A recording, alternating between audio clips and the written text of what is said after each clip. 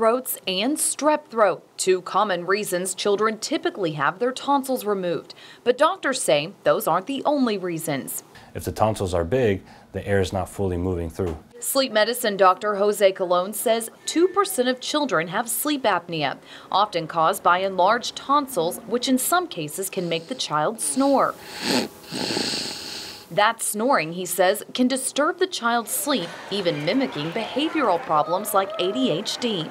I have had cases where I have a kid with tonsillar hypertrophy, loud snoring, and they have a pretty significant obstructive sleep apnea, and we get the tonsils taken out, and lo and behold, all of their ADHD symptoms actually do go away. But just because a child snores does not mean they have sleep apnea. 10% of kids actually have something called primary snoring, which means that there is some snoring, but the air is moving through and they don't have sleep apnea. Before suggesting surgery, he recommends a sleep study, where they can monitor the child's breathing and find out if the tonsils are causing the sleep problems. Well, some of the things that we're looking for is the airflow. If the snoring is present but the air is moving really well, you're not going to really accomplish anything by taking out the tonsils. However, if you see that the airflow is coming down and that's disrupting the brain or disrupting oxygen levels during the evening, that could be a problem with obstructive sleep apnea.